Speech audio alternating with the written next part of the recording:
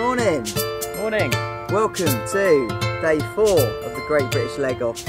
We are currently in Ebbw Vale. Ebbw Vale. Ebbw Vale, sorry. Spelled God, I haven't woken up yet. Funnily, Ebbw Vale. Ebbw Vale. And we're outside the Level Inn. We had a lovely night's kit here. There we are. As you can see behind us. I don't know about lovely night's kit. Well, no. I certainly didn't sleep well. No, it was a terrible night's sleep actually. Just knackered. Yeah, I'm tired. But we've got an easy day today, haven't we? We're only cycling like 30 odd K, followed by a big mountain hike. Easier day. It's still going to be hard because we're knackered. Yeah. Yeah. But yeah, we wanted to wash our clothes, so we managed to get them in the washing machine last night, but they weren't drying very well. So Ash just fashioned a lovely little drying rack out here. Going on here. So we're gonna repack that up, pack our bags, get back on the bikes.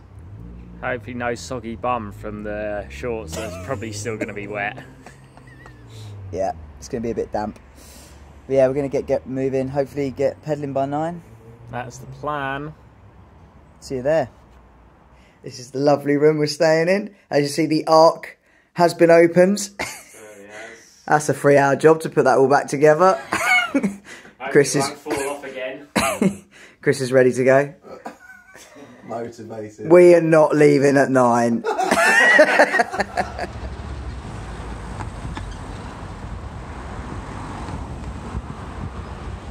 What a lovely road. What a lovely road.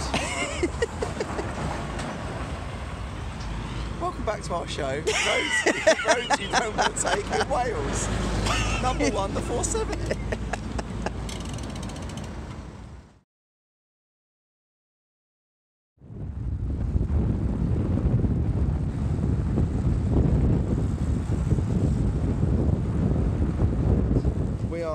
We've just got to the youth hostel, got changed, and now we're starting the first of 3 hikes in Wales. Penny Fan, up there. Penny Fan. We didn't really have a clue where we were going. We just found someone with a map who kindly gave it to us. So now we've got a general understanding of where we're going. They say you need an OS map, a compass, and all that jazz. We've got a bit of old paper. There you go. That's all you need. Yeah. That's all you need.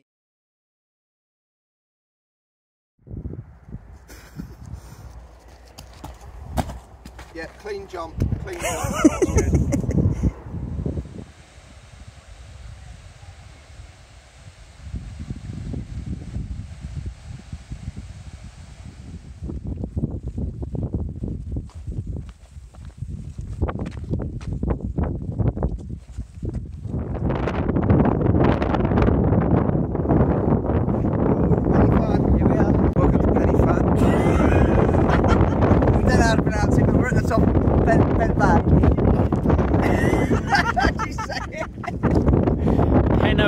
Penny. Here we are, we've made it. Oh, it's a bit windy. So, yeah. Give a quick panoramic. Well, it's just the same, mate. It's just mist. Yeah. Yeah, lovely views. Let's just give a little bit of a background of why we're here. Why are we Right. So this is There's a summit. Yeah. peak number 3 of, sorry, peak number 1 of 3 in Wales that we're doing. Penny, Caderidris and then Snowdon. This is the first of the 3, first of the hikes. And hopefully the weather only improves. But we've got up here, we've got our extensive kit. And I think we're probably ready to go back down and start to relax. It's freezing up here. You decide. That's mine! These are the boys that we were supposed to meet at the top, and here we are at the bottom.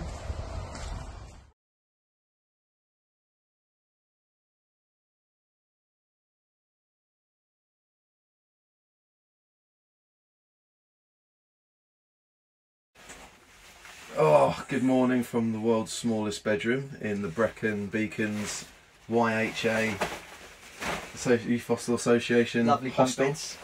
Yeah. You know, Loads of space. Look at this. that term, not big enough to swing a cat.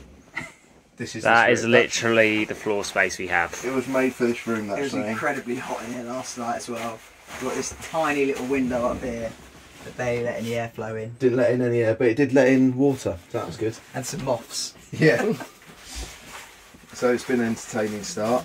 Big breakfast. Another fry up. Another fry up. Another greasy spoon. I got up out of bed, went downstairs, and literally got served the fry up immediately. Before really being actually awake. Eat that. Alright, oh god. It's part of the routine now. Get up, fry up. Shovel it down and get going. Yeah. Feel sick. It's not good. It's not good. But nearly packed and ready to make our way towards Brecon. But we wanted to give a special mention to a special lady that came over and visited us last night, Kinza, and her 2 kids, Zara and Imogen. Well remembered. Well, oh yeah, got that down. So, backstory of how we all know Kinza. Well, Kinza runs the charity, the Raising Hope Foundation, and 10 years ago, from this year, we all cycled together from the Arctic Circle in Nordcat to Dakla, and then went ahead over to Ghana, where the money we raised on that bike ride went towards the orphanage that Kinza was building out there for the Raising Hope Foundation. So it was really nice just to meet up and catch up, reminisce over the old days, really. Oh, it was awesome. Yeah. It was amazing just to remember what we all did together, where we went, and it was incredible to think back to some of the stuff we did. But yeah, the reason why we're here 10 years later on a sort of anniversary ride is because of that trip to Africa that we did with Kinza. And she only lived a couple, just near Bristol. So she came and drove over, met us here. We were supposed to meet up on the hike that we did yesterday, but we had no map, no compass, couldn't see anything, went the wrong way, standard. And then we did meet back up again at the bottom, which was cool, and we got to meet her lovely kids. And then we had dinner together here last night, which was awesome. And yeah, we're going to have to make sure that we don't leave it 10 years until we all see each other again. Just be another massive bike trip or something. Yeah, we'll do another trip somewhere, probably across some other country. Don't know which one. We'll pick one at random. Yeah, there you go. Right.